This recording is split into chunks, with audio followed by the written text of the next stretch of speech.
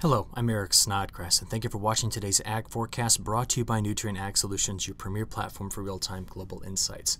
We're looking across the globe here over the last 7 days. We're looking at the last 7 days in terms of temperature anomalies, and we can see how brutally cold things were across the eastern half of North America. Now, looking at this overall pattern, there's a few things we got to address in this video.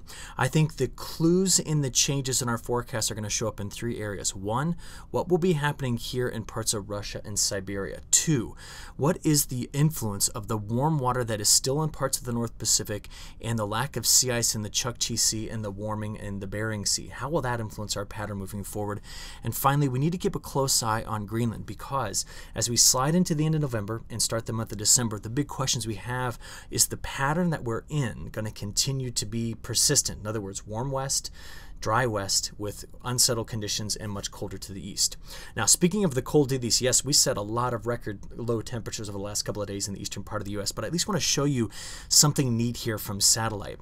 This is an animation just yesterday afternoon, kind of coming right off of the east coast, right here in the mid-Atlantic, and you can see the cloud streets that have evolved. This is a neat feature that happens when cold air goes blasting off the east coast. And the thing I really like about it is right in here in our bays, we actually have what look like lake effect snow bands, but it's really ocean effect clouds from the warm water that sits in the bay there with the cold air that's over the top of it. Just a neat thing to see here whenever that cold air goes racing off the east coast. Here's another thing to see, kind of going to the other side of the country here in the northwest. I've been talking for, it feels like the last 10 days or so, about the very stagnant air pattern we've seen across the northwest, and you can see it here in this satellite animation.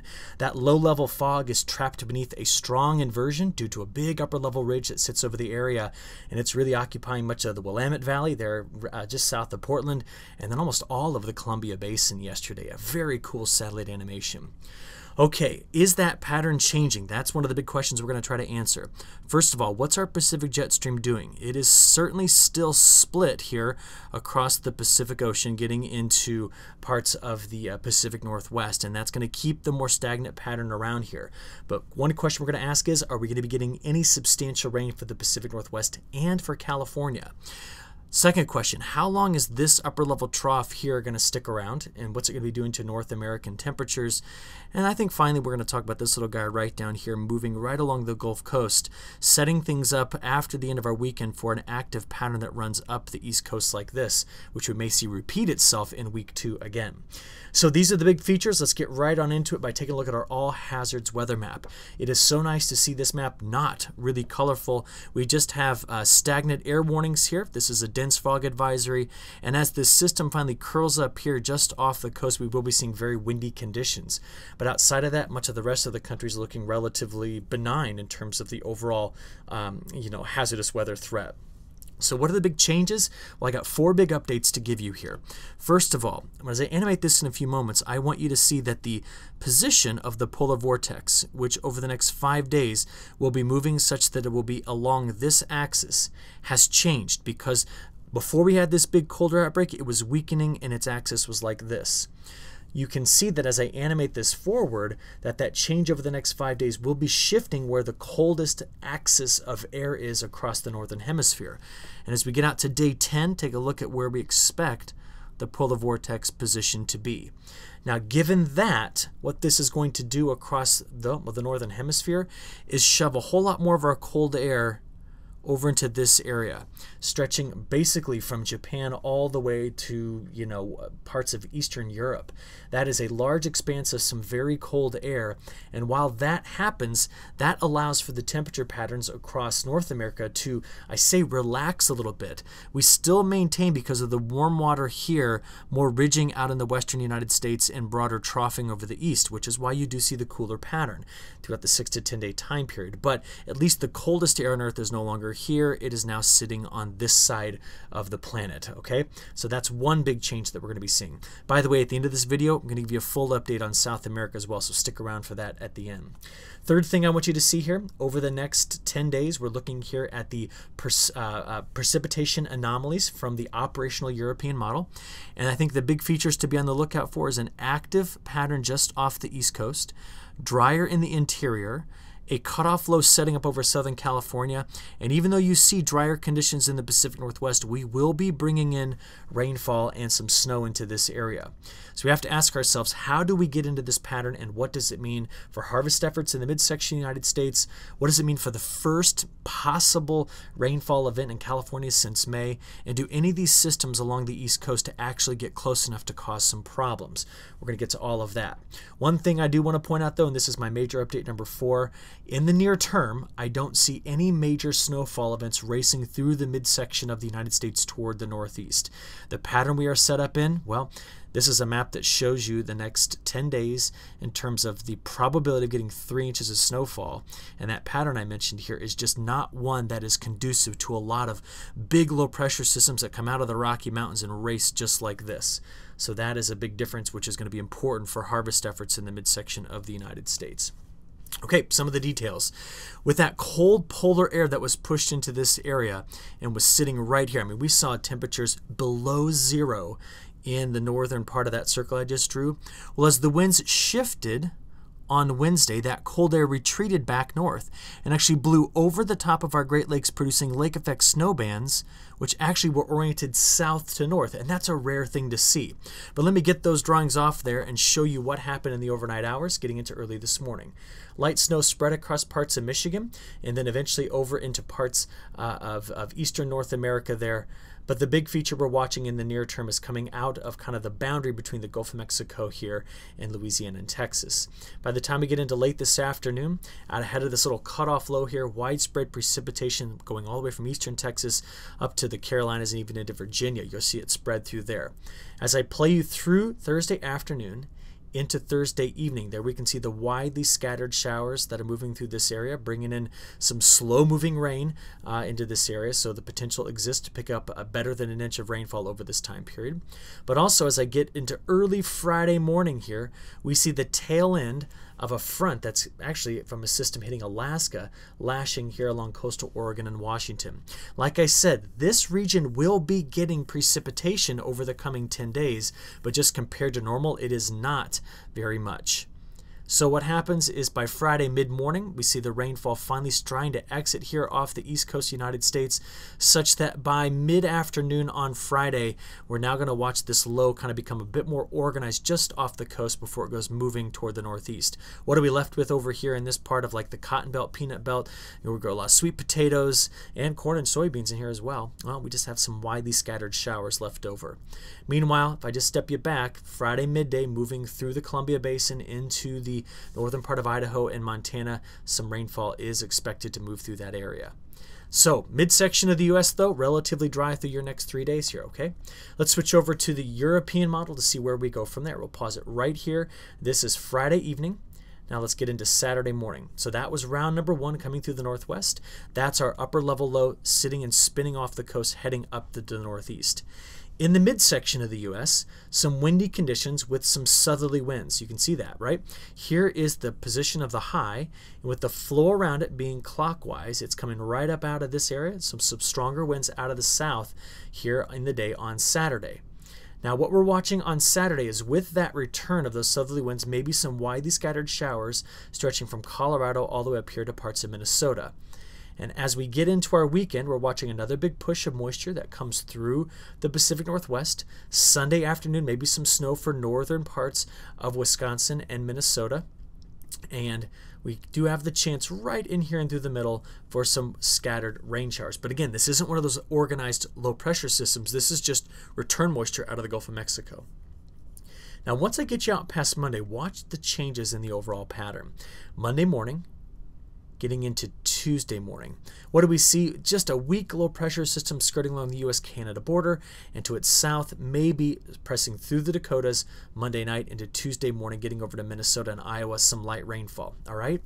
But the biggest change in the overall pattern will be what happens on the East Coast and on the West Coast. You see, at this time, we're going to be watching another coastal low. This, again, is next Tuesday night, getting into Wednesday morning, going up the East Coast. And at the same time that's occurring, a deeper cutoff low is setting up here over California. And as I play this forward, you see while the midsection's left out of the game here, We see a big system that goes up and is currently forecast to be relatively close to the east coast of the United States, hence the bigger snows in the interior and the heavy rains and very windy conditions here just off the east coast, while a deeper trough establishes over California and, like I said, bringing in some precipitation to some parts of California that haven't seen rainfall since May. So this is now next Wednesday evening. I'm going to stop there with an operational model because we've got to switch over to the ensembles to get the real bigger picture here, okay? So week 1, GFS on the left, European on the right. They are in lockstep with precipitation anomalies. Like we said, more or less uneventful in this section of the country, with our system sneaking through here and then going up the east coast over the next 5 days, okay? So that's pattern number 1, or for this week. Here's 2, second week. GFS left, European ensemble right. At this point, the models have completely different ideas about what the pattern is going to be. The European model with a more elongated trough hanging around longer, look at the wetter conditions here. Whereas the GFS with a deeper trough that pushes into eastern North America keeps this the more active corridor.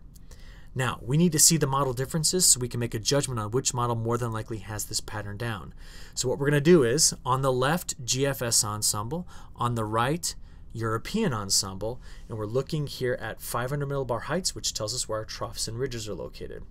Now, over the last few days, the GFS on the left has come into much better agreement with the European, which again is on the right, on the position of this trough. Remember, I told you that the GFS was too progressive with it. Well, it finally slowed it down and brought it in place. So we look pretty good through the weekend. Getting into early next week is where the model differences begin to show up. Now, initially, the GFS is much deeper with the trough that's sitting here off of the southwest coast and much deeper with the trough that's over the southeast. So that is going to keep the eastern part of the U.S. colder, and with that deeper trough, it's going to allow for a bigger low pressure system to race up the east coast in the GFS compared to the Euro. Both models are picking up on the wave breaking event. That's this ridge going over the top of this trough. Both very good about at least the strength and position of that. But look at the differences as I get you out into Tuesday.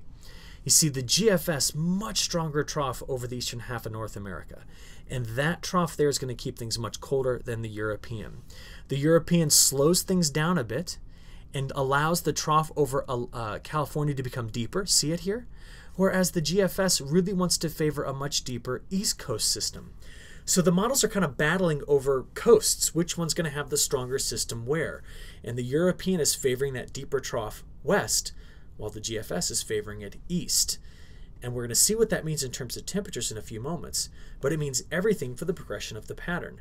See, I got you now out to next Friday. This is the 22nd. And the European says, hang on, slow this pattern down, keep this trough in place, stagnate things across the central United States, warm things up. The GFS says, nope, let's just drop in more cold air right here, really chilling things out as we now get into next weekend, not this coming, but next weekend. And that is the big difference as we finish out the month. The GFS wanting to keep the cold bias in place, the European not so much. But I'll tell you this, the European out in the longer range has been flip-flopping a bit. Let me show you what I mean. Here's the temperature pattern through the next 5 days. Models are in lockstep on this pattern. Remember we talked about that. Day 6 through 10, remember what I said, the GFS much more aggressive with the troughing coming through here than the European is. So look at the European on the right. Much less cold pattern than the GFS is. Both models agree, though, west coast of the United States still hangs on to its warm bias. Again, this is out to day 10. Now, what about 11 to 15 day time period? Look at how much colder the GFS is than the European. But I'm going to tell you something. The previous model run from the European was cold in here. So the European is kind of wavering a bit, and I think it's because it is struggling with the timing of this trough that's off the southwestern part of the United States. So that means we're going to have to watch this carefully because these two models are diverging from one another and they're both bouncing around a little bit. So let's keep a close eye on this pattern because it tells us what to expect as we finish the month of November and get into December, okay? To finish this up, let's talk quickly about South America. This map shows you soybean production per state or per municipality, down in Brazil. And what I want to show you is what things have looked like over the last 30 days. So you can pause it here if you want to take a closer look. But across Mato Grosso, we can certainly see that they are below trend on precipitation. That would be the top curve up here. Sliding down to Mato Grosso do Sul, also drier than average. Even though they've had some precip, it's been drier than average. Coming over here into eastern Brazil, so Goiás, Tocantins, that region, drier than average as well. That's what this graph is up here. And even sliding down into Paraná, we can still see that region drier than average, despite some recent heavier rainfall down in southern parts of Brazil. Rio Grande do Sul, that's about the only location that is right now showing above average precipitation, and that was because of some very wet conditions here over the last 20 days or so. That was what's kind of driven their precipitation patterns. Argentina, overall, right on average in terms of precip totals. So this gives us the breakdown, and here's the forecast. There is still a little bit of model inconsistency, GFS left, European right, but both models are in agreement that Mato Grosso is going to be seeing a greater than average precipitation, with more than likely southern Brazil, northern Argentina showing up on the drier side of things here in the near term.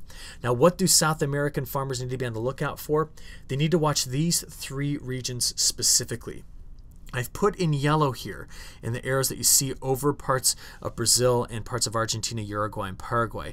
That is the ideal flow pattern to bring in normal Brazilian monsoon rainfall that also keeps parts of Argentina wet as well. What influences that are ocean temperatures in through here. What influences that is what goes on with the Mad-Julian Oscillation, and also what we're currently doing with the Indian Ocean Dipole. And we addressed all of this in our long-range update the other day. But the things that we need to watch most carefully are these. The Indian Ocean Dipole has reached a peak, and it is slowly expected to wane back toward normal by the time we get into January. Now, what that means is that will largely control the position and strength of the Mad-Julian Oscillation, which is a major influencer on the rainfall in South America. Next, Brazil tends to do well when ocean temperatures in here are cool, but we can see right now that they've been warming with time. That's this little bump right there, and we are anticipating ocean temperatures to possibly stay in the neutral, maybe with a slight warm bias as we progress through the early part of this winter.